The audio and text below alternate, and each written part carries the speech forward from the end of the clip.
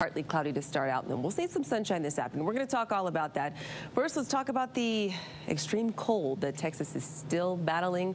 Below average temperatures, about 30 degrees below normal from places like Dallas, Houston, the Texas Panhandle, also battling the bitter colds. And our future track model also not only showing the temperatures, but more snow impacting San Antonio. Around 11 o'clock, they'll be in the 30s. Amarillo, Lubbock, 19 degrees around 8 o'clock tonight, only in the 20s in Dallas and 20s in Houston.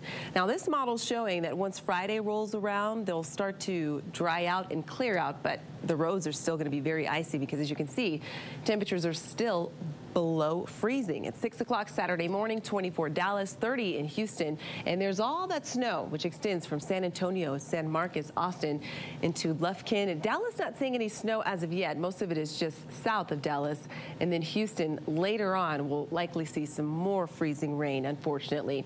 Road conditions are very icy, snow around Austin, San Antonio, and dry in Victoria, at least for now. El Paso, we're at 34, 14 Odessa, single digits in Lubbock, and 13 degrees in Amarillo, also in the 20s. Dallas, San Antonio at 29. And as we head out west, Phoenix at 44 degrees. Las Cruces, 32 degrees, so we're right at that freezing point. We're seeing teens, Ruidoso, 18 in Ruidoso, and then 14 Cloudcroft, and we've got 20s on the map, Silver City and Deming. So our future track model does show, I think we'll still have that slight chance for showers in the forecast this morning. Then we're going to start to clear out, and as we jump to our weekend forecast, through Monday, things are looking pretty good. We'll be in the 70s Saturday, windy on Sunday. That's the next cold front that will be moving in. It will be dry, not forecasting any rain, and it's too warm for us to see any snow. So there's your 7-day forecast. Once Friday rolls around, we're in the 50s, warm this weekend, dry and sunny next week.